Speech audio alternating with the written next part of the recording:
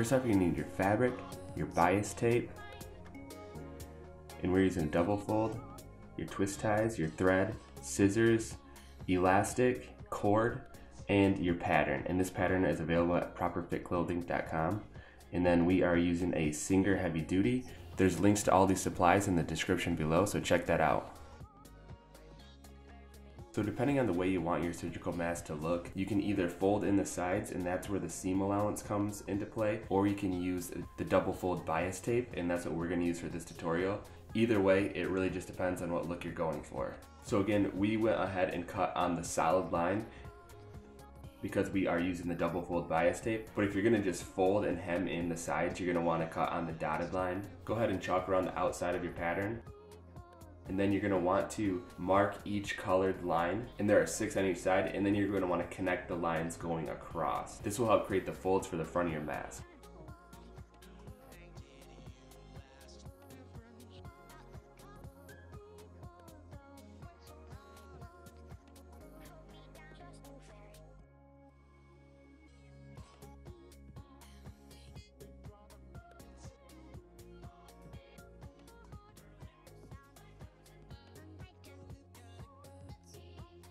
So we're going to show you with the paper first. You're going to want to go red to red, blue to blue, and yellow to yellow. And this creates those folds in front, as you can see. Now you're going to want to do the same thing with your fabric.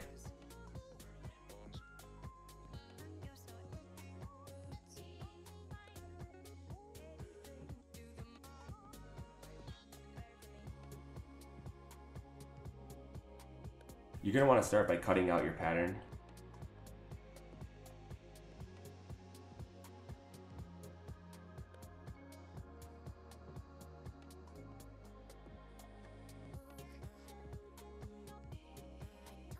And it's that simple, just make sure the lines are touching. But we're gonna run you through a quick step that'll make your surgical mask a little more structured in the end, and especially if you're using a thicker fabric.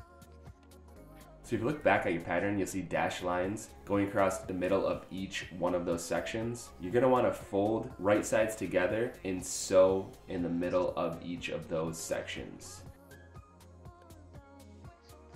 For this step, I highly recommend using an edge stitch.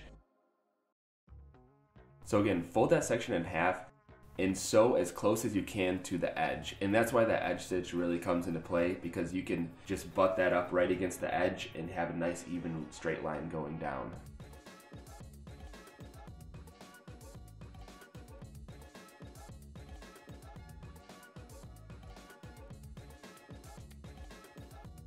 Now repeat the same process for each of the 3 sections, and again, you're only doing 3 sections, so don't go in between the small sections.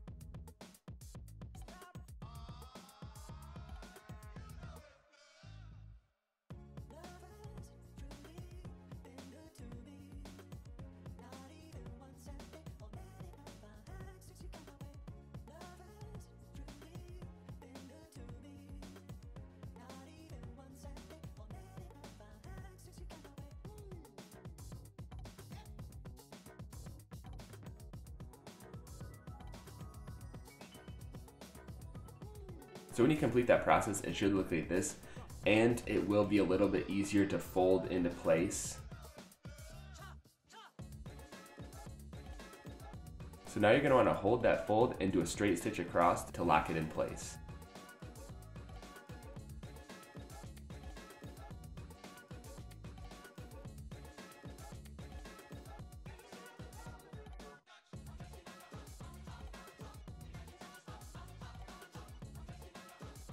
And do the same thing to the other side.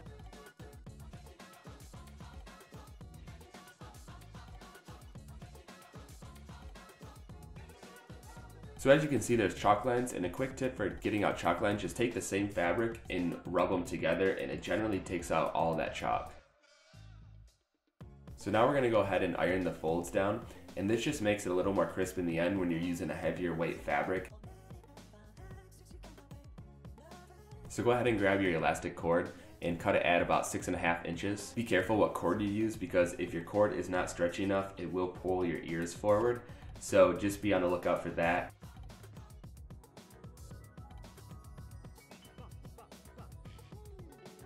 So now we're going to show you how to seal off those raw edges.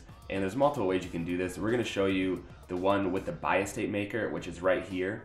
And this is available on Amazon. We have a link for it. It's super cheap and comes in handy. And also here's the other way, the double fold pre-made bias tape, and that's also in the link below. So we're gonna start off by just taking it and cutting a little bit more than what we need on each edge. You're gonna wanna go past what you need, and then you can trim it up later. And then go ahead and do this for all the edges.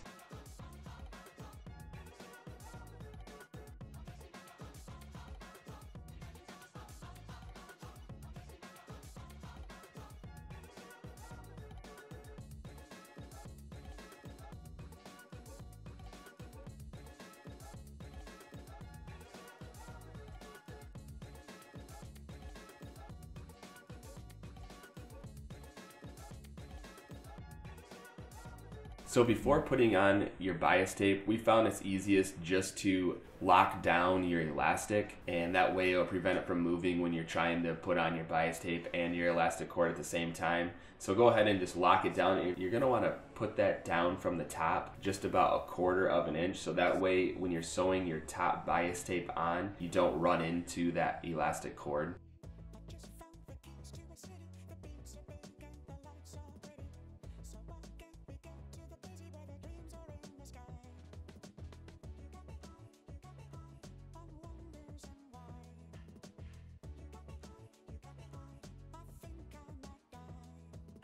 So now putting on the bias tape double fold that is pre-made, it's very simple. Just fold it over and sew it on. And other than that, that's pretty much all it is. And you're gonna do this going around. And I recommend doing both of the sides first and then trimming off the excess and then going through and sewing on the top and bottom.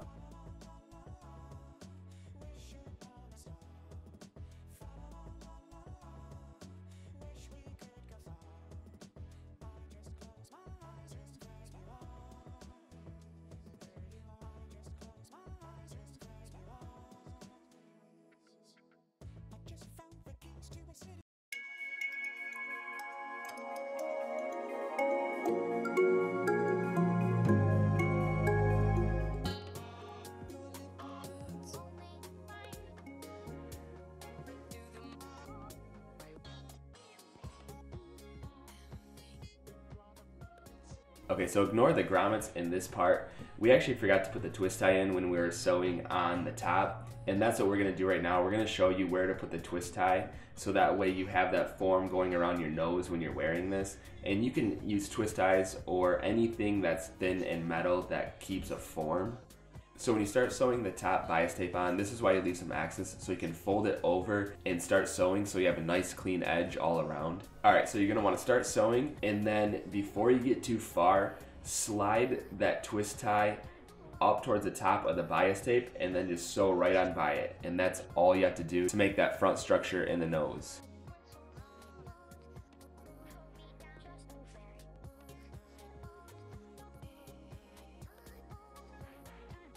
And then again, when you get to the end here, fold under your bias tape and sew right on through.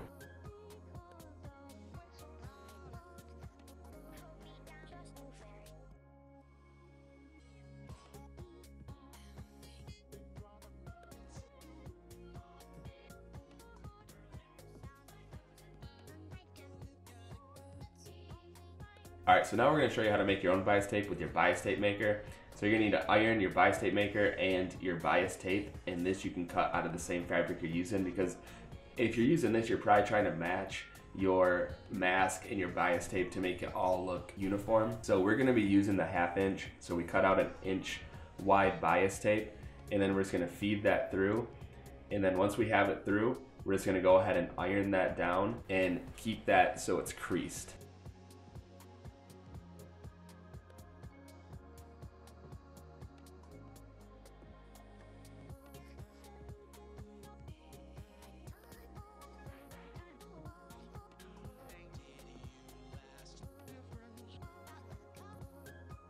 And you are going to want to hit that with the iron multiple times, so that way it holds its fold and it's easier to put on.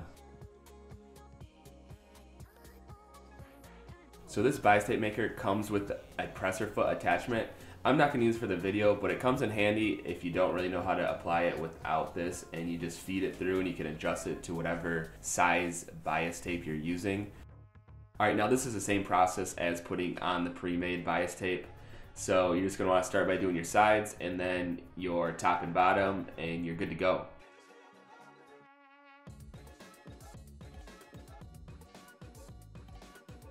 And again, we're going to show this part again just because it's a little confusing sometimes, but all we're doing is just starting the bias tape out, sewing it, and then we just slide that twist tie in there right up towards the top, and we sew as close as we can to the edge so we don't hit that twist tie.